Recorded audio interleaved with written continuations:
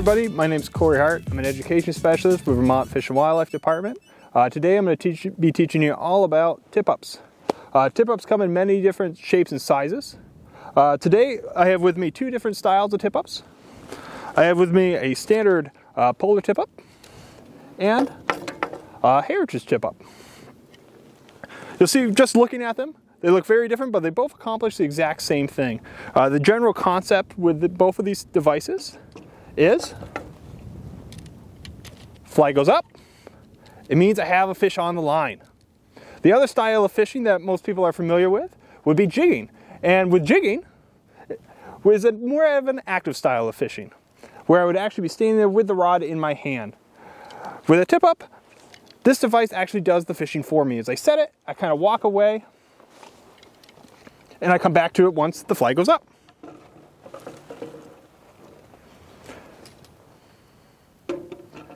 The tip-up I'm going to be showing you how to use today is actually going to be the polar tip-up. I'm going to be showing you this style because this is more of an introductory style that a lot of people get started on.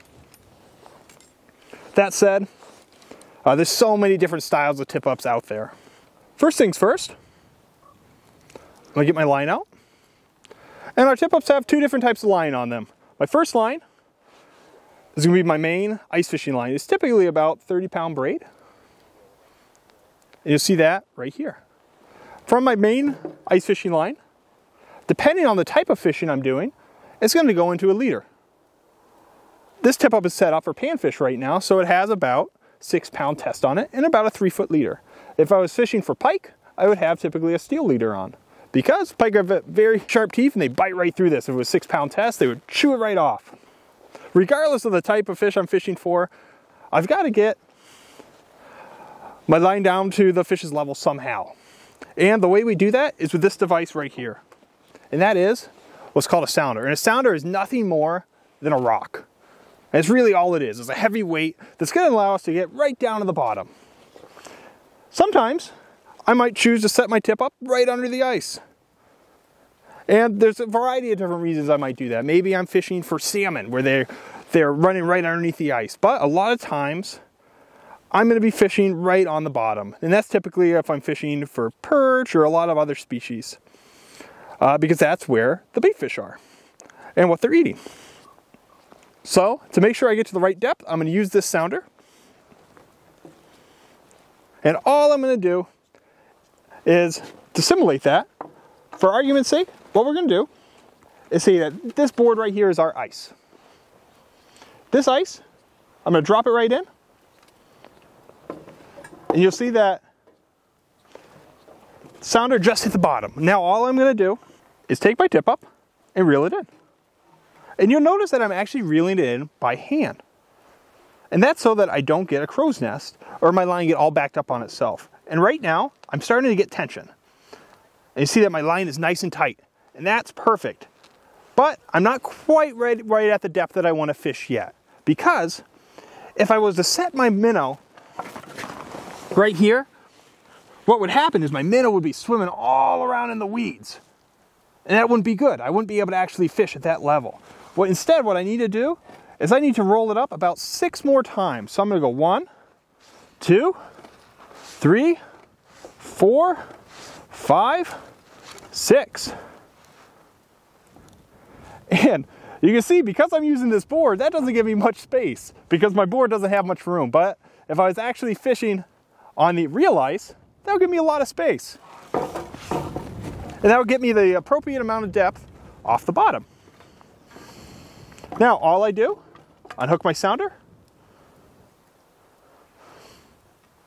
And now it's time to hook my minnow on. What I'm going to do now is show you how to actually hook your minnow on and set your tip up like you're ready to fish. And I'm going to move my board out of the way and move down to the actual ice fishing hole.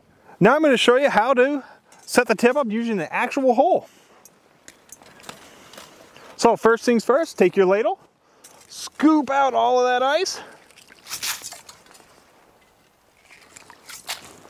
take your sounder, hook it on, make sure it's nice and secure, because the last thing you want to do is lose your sounder down the hole. One tip I actually do is I bring a heavy duty magnet with me in case I lose my sounder down the hole. And just let that run down. You'll see it hit bottom.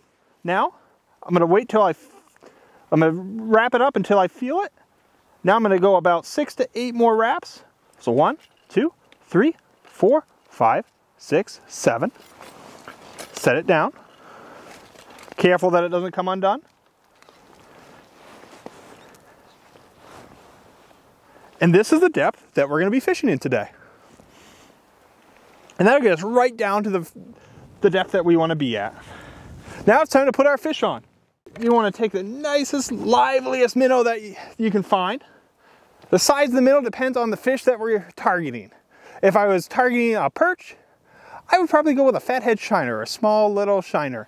If I was going after a larger species, or going after bass, maybe a medium shiner or pike. Large or jumbo shiners work really well.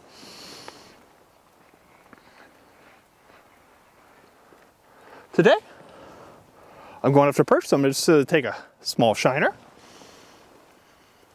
To hook it, we hook it right behind the dorsal fin.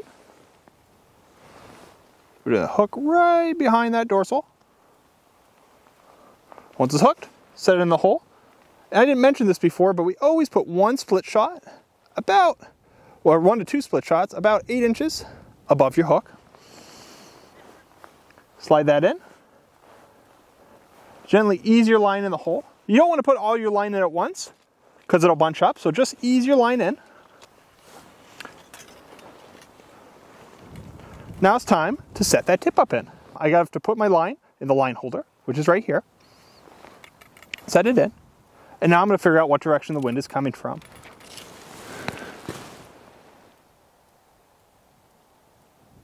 The wind's actually coming directly at my face. And why that is important is I don't want to get a wind flag, meaning a false alarm. So I'm going to set my flag so that it sets directly into the wind. And what's going to happen is the wind hits it right now, nothing happens. If I set it the other direction, meaning like this, if the wind hits it, I get a wind flag, meaning the wind could accidentally trip it. And you never want to get a wind flag. I mean, it can be exciting, especially if you're fishing with kids, but it's a false alarm.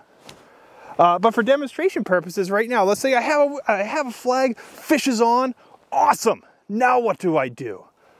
One common mistake beginner anglers make is a flag goes up, they run over excited, grab that tip up out, and they lose that fish.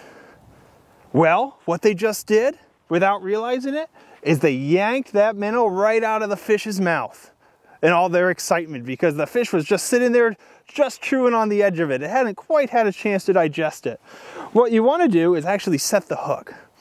So what I do is instead I go over to it and I have some patience. I wait. Flag's up, and what's going to happen is this is going to start to spin.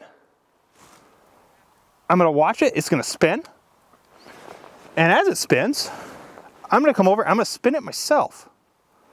And as I spin,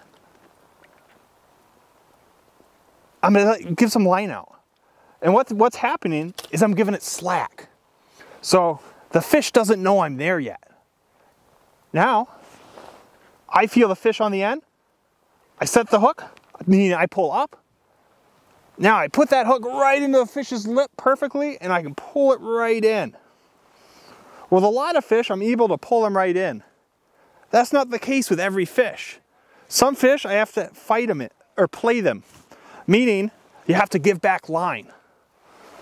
That's especially true if I have a really small leader on. As I said before, I have a 6-pound leader on this line. If I have a really big fish, a 6-pound leader is very weak.